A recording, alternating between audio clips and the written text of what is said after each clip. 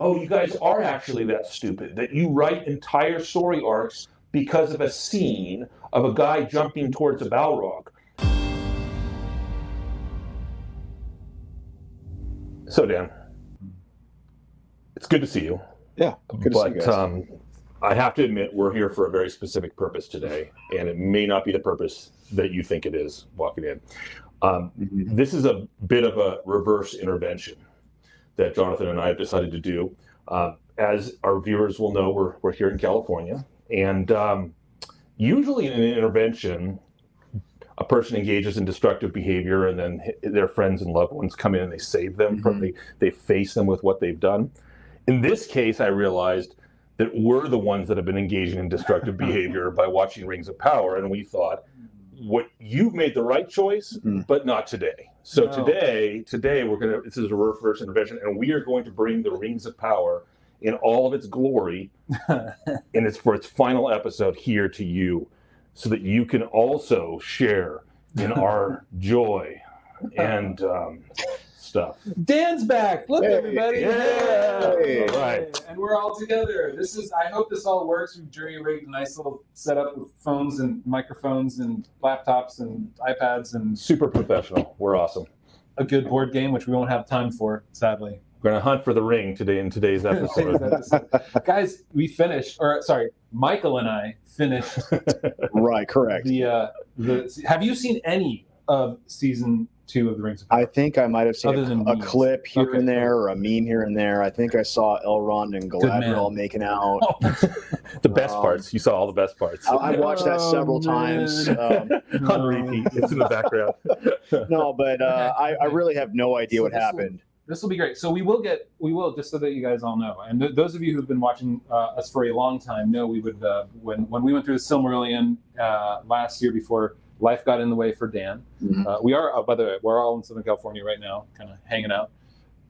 So random, this isn't going to be common, though, since I'm still like the Rings of Power. This will swiftly come to an end. But we will have an extended podcast, and we will do Dan's Big Thought. You guys all missed that. We know. We missed Dan's Big Thought. Right. So we're going to go to Dan's Big Thought on this episode. Probably right in the beginning. Really? I think so. What is he reacting to? The memes and everything else he's seen. All right. What he knows about this through the zeitgeist of the times, we will. My recommendation is two big thoughts. We have Dan's big thought at the beginning, and then Dan's big thought at the end after hearing the full glory of the Rings of Power episode 8. And then we'll go into a little bit of an extended podcast. It'll be short this time. This is going to be a long episode, guys. We'll probably split it up for 3 parts on YouTube again. We're going through this episode in 3 different ways. With the Dwarves and Numenor is one episode.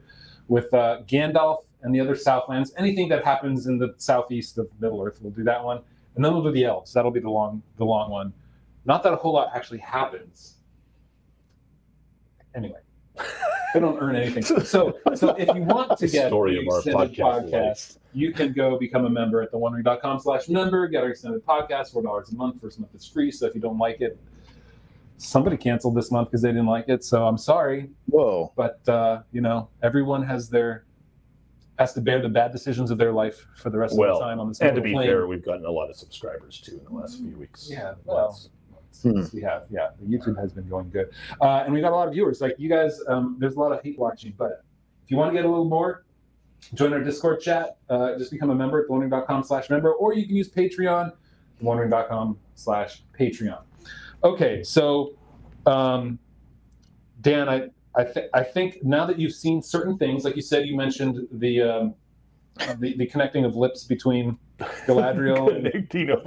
I did see the connecting of lips, yes. We have to know about Dan's Big Thought. What the hell, Amazon? What is this garbage? This is a dumpster fire. What the hell? That's my thought. That's your thought. They've made the dumpster fire larger since season 1. But yes, it turns out that shipping people is their tactic. As we'll find out by the end of this episode, basically their focus, their desire is, let's make sure that there's pseudo-romantic relationships between as many characters as possible because we're all 13 years old, and we really find this to be highly entertaining. It's junior high drama. This is exactly right. Yeah, so I wrote a review of the first season on Not the Bee. So if you go on Not the Bee and check out my review, I Loved it. I forget what the editor titled it. It was like something like they should have thrown this into Mordor or something like that. Throw it into the fire. It might hold the record for like the longest article on Not the Bee. Like it's like so long because you guys forced me to watch it the first time around, and so we had all these thoughts, and I remember sending you guys my rough draft and having you guys help me punch it up, and so we got a lot in there, and I think the editor took some out, and it's still the longest article on their website. Awesome. And so that's where I just decided for my own mental health, I will not watch the next season of Rings of Power. And you didn't. Well done, and sir. I didn't Well done. until today. You guys are showing me some stuff. Let's be clear. You still haven't watched it because you're smart, right. Unlike us. And so we're just here to tell you some of the highlights and the lowlights. Look, guys, like Michael, hold up your thing. After we watch this, we don't just watch this and not come prepared, guys. Like, so Michael's old school. So Michael does it. Here's all my notes. Pages. My notes about the Rings of Power. Like, this is only one episode. Yeah, I did this for 8 episodes. That was the worst when they released all 3 in the first 3 in 1 week. That was painful. I felt like I was losing a chunk of my life.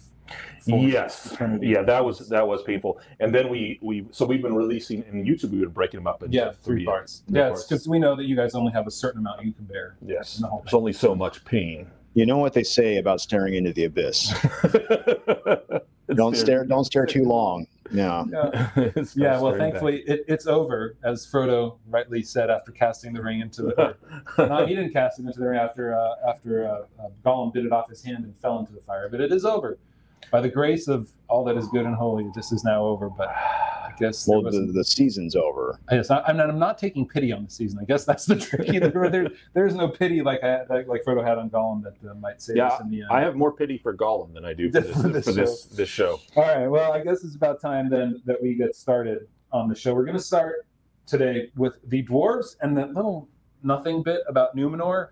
Sure, we'll start with the small part. So that was a short joke. Sorry about that. And we have what's going on. So if viewers remember, and for Dan who doesn't remember, blessedly, because he never watched it, last episode, I'm going to keep bringing that up over and over again. Last episode, we were told that Durin was going to lead the army of dwarves to save the elves of Eregion. And he was in battle armor, and they're all essentially walking out the door, ready right to their teleportation pad, because that's the way it works. And no distance. Remember that about season 1. Yeah, they teleport everywhere. They teleport wherever they want, right? Which is this vast land. But anyway, so they're heading to their teleportation pad, and there's a moment where Narvi, the dwarven architect who worked with Celebrimbor on the doors of Durin, outside of and is one of the main dwarven characters, comes in with a bloodied head. Saying that Durin's his own head, not somebody else's head. Oh, right. Sorry. Thank you.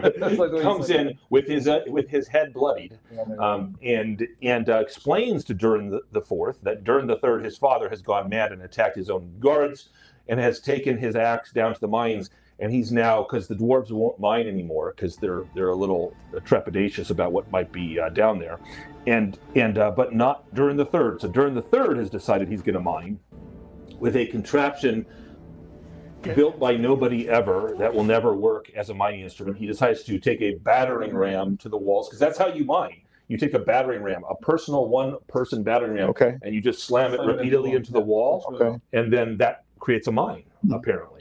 So he's decided to do that.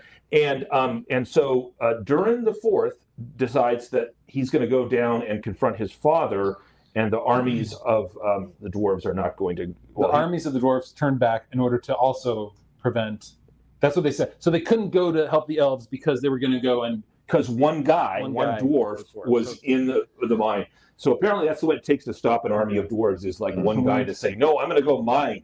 And they're like, well, I guess we're not going to help our friends, the elves. Right. So it's the rules of mining that come from Minecraft. You just bang into it. Yeah. That's good. Wow. That's missed you, Dan. So this is Minecraft Durin. So, all right, great. So I don't know what you would do with Disa, but Disa was the one there protecting the mines. She's the one that didn't die.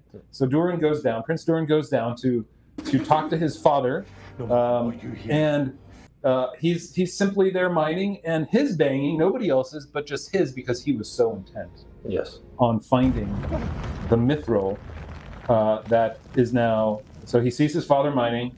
Just skipping forward. And by mining, we mean banging or battering ram into a wall. And so this wall again is about a foot thick. Yep. Right? He just bangs through it, and it opens up to this massive cavern of mithril veins there. Right. And that's what wakes the Balrog. They have a nice little discussion about how they'd arm wrestle. Right. They used to arm wrestle when they were kids. And during the fourth as a kid. How his dad would never let him win. His dad was always the strongest. But wait. So because to get to that part, we're supposed to be given this moment, and another. There's going to be a lot of these, but this is a junior high moment. This is another 14, 15-year-old moment, because Durin has left the commanding of the armies to save the elves, a whole race, including his friend Elrond, and he's come down to confront his father, and he's telling his father, "Take off the ring. The ring is doing this to you," because his father was given one of the dwarven rings, and this is what's corrupted him. And so all he wants to do is mine, and he wants wealth. And so the ring. That's the way it works, according to the rings of power. Is dwarven rings just turn you, and you become like a zombie. Like he's sitting there like slamming away the batter ram into the wall like a zombie. Yeah. So Durin, his son, comes to him, the fourth, and tells him, "Take off the ring, and if you won't take it off, I'll take the hand off with it." And he's got his axe. Okay. So this is this powerful statement. What is he going to do? He's willing, in order to save his father's life from this corrupting influence given to us by the Rings of Power series, he's willing to even have his father lose his hand so that he can save. So Durin the Fourth can save his father and the Dwarven Kingdom, because that's being led by a madman now. All right. So that's a decent enough premise. They do no work to make us believe that there's anything worthwhile there, but that's their premise. And then his father turns and says to him something along the lines of, "Do you really think you have the strength?" And typical Rings of Power moment, he stops and he goes, "No." And he starts crying. Right. And he literally starts crying, because that's what everyone does in the series. They freaking start crying about everything, because this was written by 13-year-old children. And we were told it was all directed. It was all women directors. So everyone cries all the time. And so literally his whole point is, I'm stepping up. If you're Durin the Fourth, I'm stepping up. I'm putting the good of the kingdom, and I'm saving my father all at once. I'm going to remove this ring. My father says, "You really think you're strong enough?" And immediately, "No, I'm not. You were always the strong one." I'm crying, and I drop my axe. So you're an utter failure is what you are, because you're not even willing to do what you came here to do. And it's all because sensitivity. And so then his father turns around and breaks through the final wall and says, "This is the riches we've been waiting for, and it's all the mithril." And then the Balrog comes up. You have anything to say about the Balrog? Well, no, it doesn't progress much. Do you remember what woke the last year? Do you remember what woke the Balrog? Last year. It was very, very huge. Something fell gently down into the chasm, and it woke the Balrog up. There was a leaf. Oh, it was. Do you remember? See, I don't remember. You have pushed this out of your mind. Good for you. Yeah. So it was a leaf. So now we have actual banging, though the dwarves. So here's the other thing: we don't know how far they've delved. One man apparently delved too deep. Not all the dwarves, just the king delved too deep, and by himself. Now, what they've tried to establish in the show is that the ring tells Durin where to mine. Mm-hmm. So the ring has an ability. The rings are the MacGuffin that can do anything. It can. They literally. King Durin hits his son with the ring, and it blasts him like 20 feet across the room. Superpower ring. Sweet. So because that's what's needed in that scene. So the ring is essentially, they're trying to say, oh, the ring is what makes him delve too deep, or not even too deep. The right places is really what they're saying. And they said, like I think you mentioned, Michael. They said in the commentary after this episode that this was a moment they were targeting. The death of Durin the Third, so the king sacrifices himself. But I say that the greatest of charity when I say he sacrifices himself, because that's what they want us to believe. So here comes the Balrog. The king recognizes his peril, and now in the face of the Balrog removes the ring. Cool, right? Why? Yeah. Well, I mean, like, it shocked him. Whatever. First of all, I'd like to point out, though the actor is pretty good, he doesn't actually display shock. We don't see it on his face where he's like shocked and then removes the ring, like, you know, like, in a moment like Frodo does. Frodo has the ring on and pulls it off at the last instant. So there's none of that. So that was weird. So what he does, he pulls the ring off. So presumably, according to the conceit of this show, what that means is now during the third, the king is in control of himself again. And he's going to do what's right for himself and for his family and especially for his people. So here we have a Balrog coming up. And what is right, apparently, is to turn and look at his son and say, "You were always the strong one." And then he takes his axe and he just charges to his death. Now, there's a world in which you could show an arc of despair where he realizes, I've caused all this and I give up and I'm despairing and I'm suicidal. We don't see any of that on his face. We don't see it. There's no moments given to that. But he just runs and jumps and comes at the Balrog, which is a minute after and this scene that we're showing, and he kills himself. Why? I know I'm not supposed to ask this, but why? What's the reason? He's supposed to be in control of his senses now. So the ring is off. So he goes and kills himself. It means nothing. He's not doing a Gandalf where he destroys the bridge and by killing himself because that's what we're supposed to be like, member berries, right? We're supposed to be like, member fighting the Balrog, someone sacrificing himself, member, and so that's what we're supposed to. But by jumping and into the Balrog and dying in like 3 seconds, he hasn't prevented the Balrog from coming after his friends. Or has he? Because anything can go in this show. Perhaps he alone, and the large clash we'll see here in a second.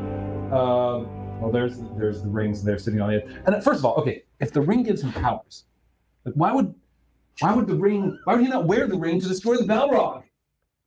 Anyway, sorry.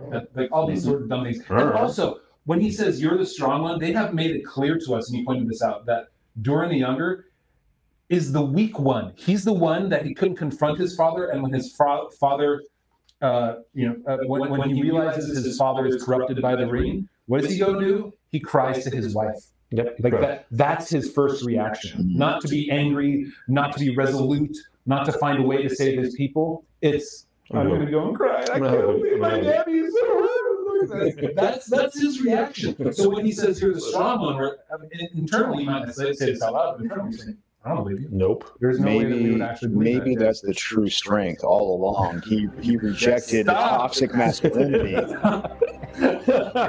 He's not afraid to cry. That's what makes him strong, right? And so explain this to me then.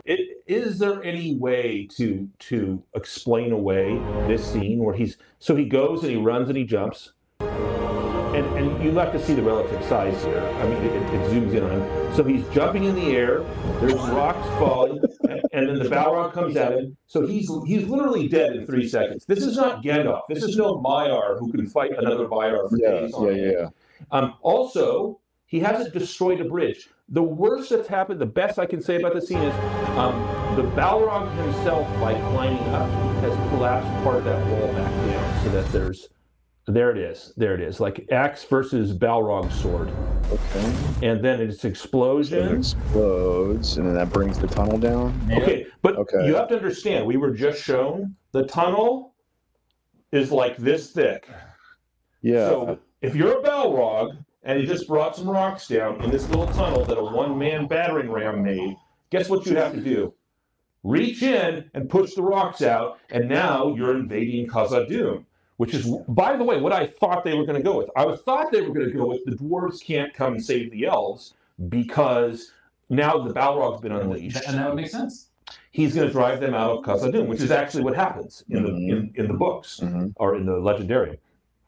I mean, it's mentioned in the appendices, but that's not in fact what happens, because as we're shown later in the show, immediately. Well, let's go to that point.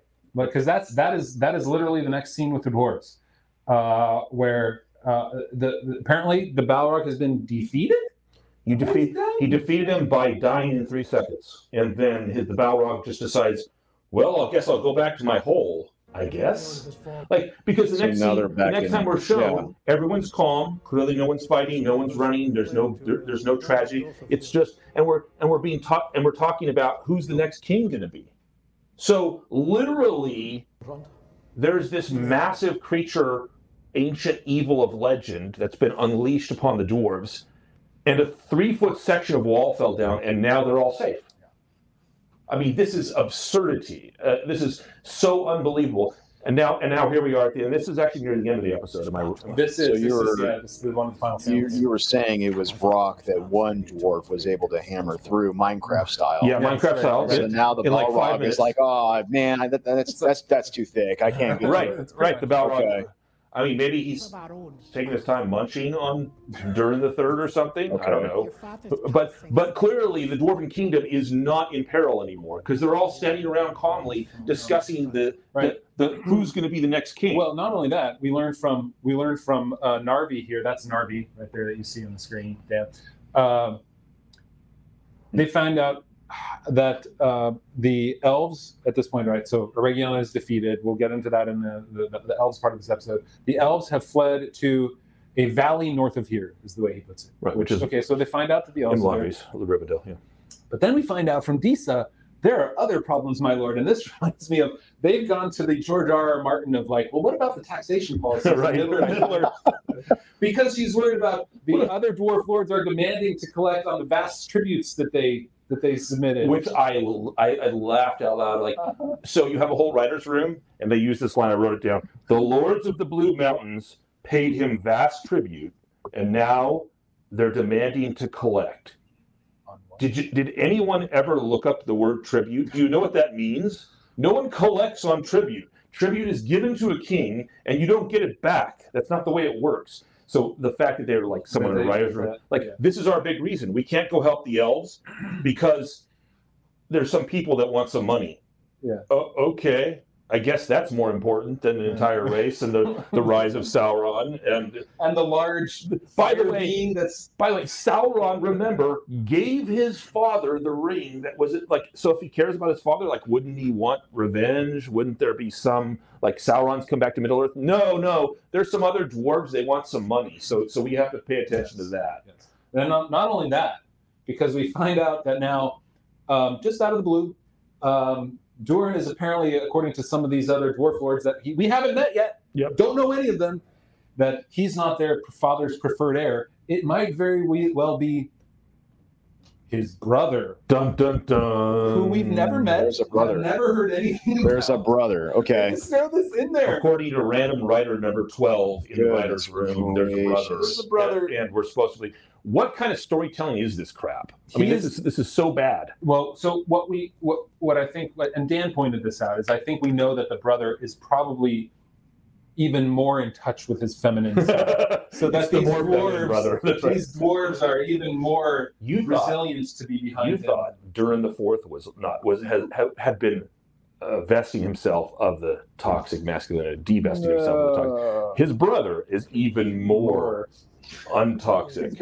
He's been crying in the other mountains for a while. The reason we haven't seen him is because he's been crying in the Iron Hills. So why do you think the Rings of Power writers do this? Where it's like they write to a point and they go, oh crap, well there's a brother, and that's why there's a new drama now. Yeah. Like, well, why does that just show up out of nowhere? It comes from, and a lot of people say this, is that these two writers worked with J.J. Abrams. And J.J. Abrams is all about setting forth mysteries that might not ever have answers to them, like the mystery box, right? Mystery box, yeah. That's right. Lost. Like Lost. The movie, exactly. The TV show Lost. We throw in all these things. They don't have an answer to it yet, but they realize, we can't not move forward with the dwarves unless there's a mystery that is set forth to be resolved in the next season or to be addressed in the next season. That's why they wouldn't name the stranger Gandalf forever. That's why we had Halbrand. That's why the Balrog was there with the mystery. How's the Balrog going to get there, right? So they have all these ideas, but they throw them in there because somebody's like, guys, we need to have a mystery. We need to have something unknown. We need to have a new point of tension so that next year people look forward to that. But they do that in the final in the one episode where it should have been set up the entire time. There should have been a struggle for power. There should have been his brother coming in and saying like, "I want the ring is going to be mine," right, or something like that. But they don't. You're really right, Jonathan. They shifted to the whole Game of Thrones thing. Like, let's go to the politics angle, and so now politics is going to be the thing. But the thing that makes Game of Thrones popular is because Martin and in many of the seasons of Game of Thrones and House of the Dragon, they do it believably. Like, if you want to go to the politics angle, you can build a political system, and you can show political struggle. That's a real thing. But they're just using it as a cope, as their safety net. We're like, we realize, oh darn, I guess the dwarf. Why wouldn't the dwarves know? Apparently, the Balrog's not attacking them because we're stupid. But now the dwarves. So the dwarves would in fact go help the elves against Sauron. So why aren't they going to help the elves? Politics. Yeah. How about that? And this whole discussion should have been about the Balrog. Should have been about the king and his sacrifice. And what are we going to do with our people now? Who's going to lead? Where them? was the discussion? Like, what about the elves and the struggle? Now we don't have the elves on our. We don't have an ally on our border and like all this sort of stuff. Like, but they talk about politics and who's going to lead. Literally, that's a great point. Literally, why aren't they discussing the Balrog? Like, let's say that the 3 feet of rock that fell was enough to dissuade a Balrog. Okay, as the dwarves, it's not going to dissuade him forever. He's right there. Now our kingdom is right here. What are we going to do about it? Why aren't they talking about that? Why aren't they talking about this? Like you said, why aren't they giving tribute and sacrifice? They're staring at the empty throne of during the third. So again, they just fail on every level. Fail. And that's where the story ends. Is the political intrigue of the dwarves that we all so much cared about. So we love the dwarves. They're so cool. Or just any conversation at all about like what the hell was that? There's this big demon monster. Like, what was that? Did you guys know about Narvi? Have you heard about this, Disa? I mean, you're the most knowledgeable one here. Wouldn't you have told us about this being? Nope. Not a word. Not a single freaking word. And the last thing I'll say is that I made the mistake. This one last episode in listening, there's 10 minutes. There's a 10-minute thing where the showrunners and writers comment on their own episode at the end of every Amazon episode here. And I actually watched it this time. Oof. And it was because it was the last one. I'm like, I'm going to watch what they say about their own show. And J.D. Payne or Patrick McKay, I don't remember which one it was. But anyway, one of them was saying that this moment of the leaping of Durin III with his axe towards the Balrog at the end, he said this was conceived years ago. And we've been working towards this moment the whole time. And at that moment, when I listened to that, there was a click in my brain. I went, oh, you guys are actually that stupid, that you write entire story arcs because of a scene of a guy jumping towards a Balrog. And not only that, but you don't even have the ability to make this believable. You can't even build, you're like, this is a cool scene. Why?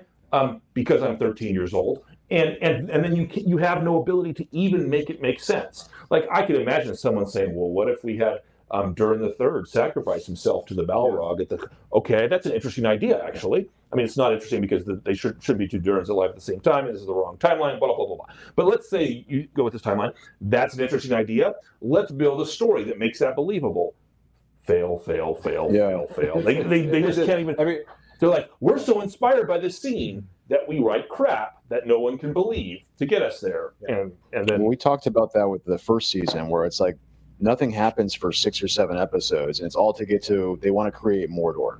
So they want this big volcano. Dun, dun, dun. Yeah. But do they explain that in a way that makes sense? No, it's like there's like this key in a mountain, and now there's water flowing. Yeah. But in order for the key to work, someone would have to literally dig miles of trench across. It wouldn't actually work unless someone did like a 2 years. Season 2 stops. But it's like season 1, we got to create Mordor, and we have to have rings. Okay, let's throw some stuff together, some filler episodes, and we'll get to that on episode 8. I forgot that the whole point of season 1 was essentially to create Mordor when it was already there and there was no need to create it, and you could have actually worried about the characters and plotting. And but this whole last episode reminds me of that exact same thing, Dan, where it becomes clear in these clips, like, this whole season was written so we could have a Balrog. Right. And Durin III could die. This whole season was written so that Adar could die, and Galadriel and they can find him. Oh no, Adar died. Written so that Eregion could be destroyed. By Eregion we mean Austin the Field, because we told you what it was, and then we forgot with our own name that we wrote. So it's just like piece after piece after piece. This whole season, the point of it was to tell you, guess what? He's really Gandalf, because no one ever knew that. Just like, these are the worst possible hidden secrets. Yeah. Halbrand and Gandalf, and now apparently Sauron. All right, Numenor. Okay, so we get to the one scene they have in Numenor, which lasts nearly 5 minutes long in this. Numenor seemed like a complete afterthought in this season, as if it they didn't really need to do anything in Numenor. By the way, Numenorians, they will go from leader to leader at the drop of a hat. They are fickle. Get this. This is we can't spend so much time. This has to be short. So large animals determine who is the leader of Numenor. Large animals.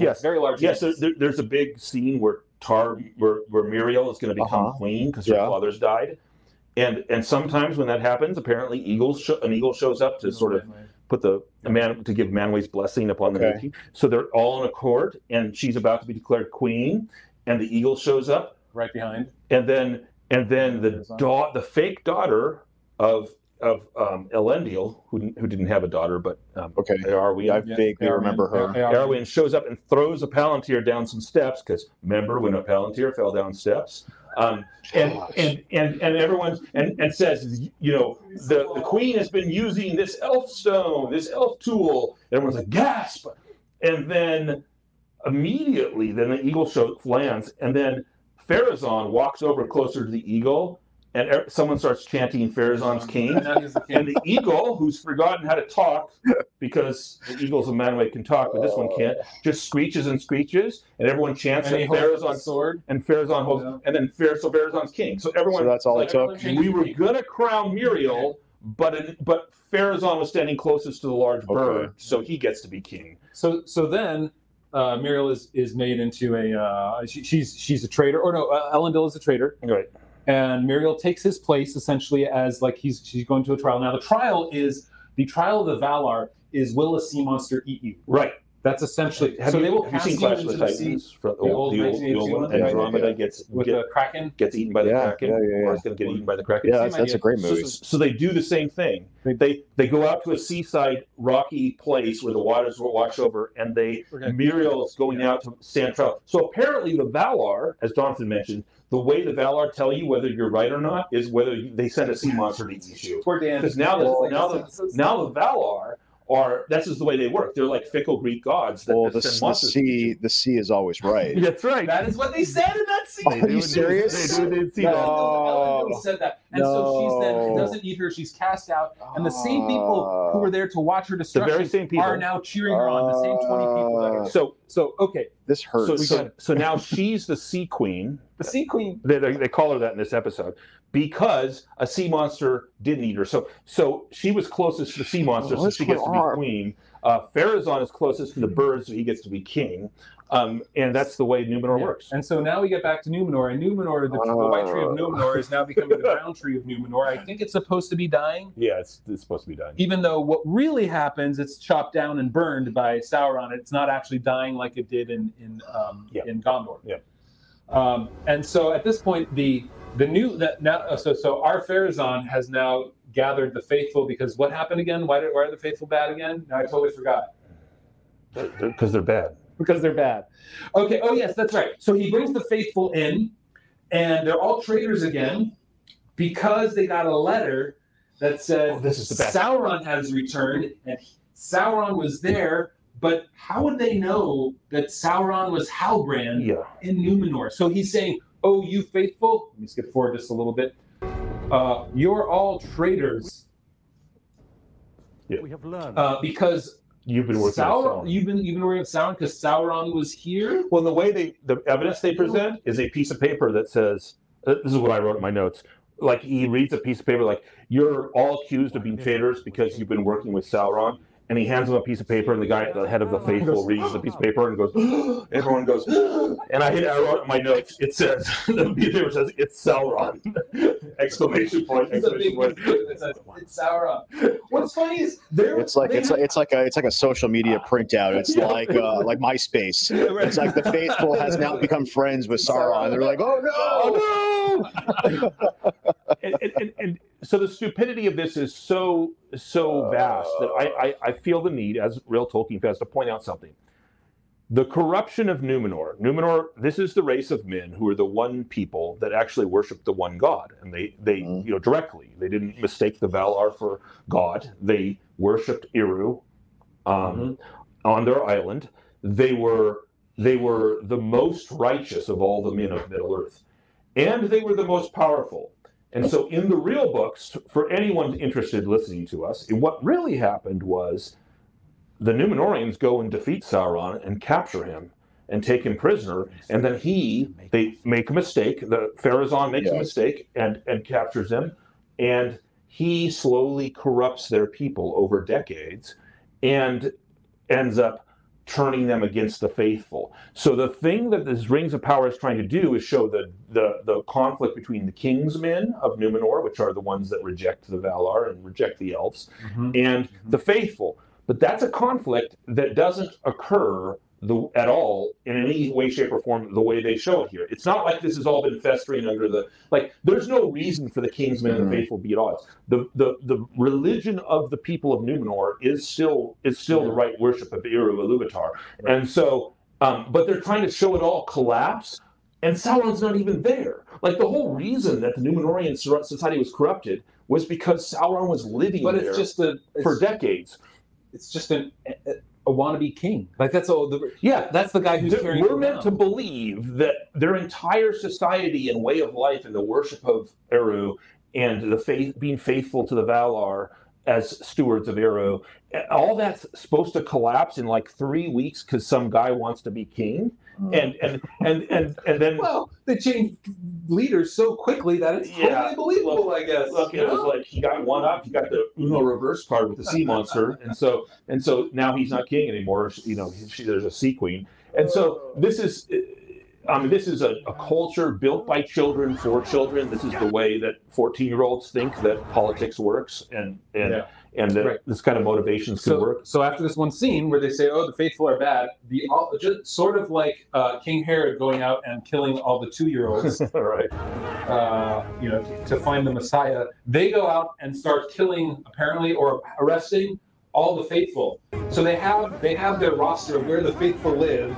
They go and find them. They pull them out of their homes. Elendil's daughter, Eärien, goes and finds him and says, "You must run. They're going to come get you." And so they have this funny scene of her essentially. So a soldier comes up and says, "I'm going to go look over there," and she's like, "There's nothing over there. Don't look over there." And he's like, "But I'm going to go over there." She's like, "How dare you? Do you want me to tell Pharazon that you're disobeying his whatever she's supposed to be?" And he's like, "Okay," and walks on. I won't go there. And that's his whole. Anyway, so Elendil escapes. The statement was, "Shall I tell Pharazon of your insolence?" Who is she anyway? Like, what's her role other than to drop the Palantir down the steps?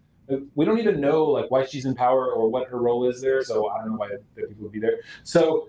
I thought she was the intern that did the PowerPoints. She is. Well, what's funny is she doesn't even know why they're being gathered. Like, she rings a bell to gather all the faithful. As if. So it's clear that she's not in the inner circle of Pharazon. So why on earth the guards would care what she says or believes? Yeah. Like, she's clearly not on the in. Like, she doesn't even know what the guards knew, that they were there to arrest the faithful. So so she helps Elendil escape.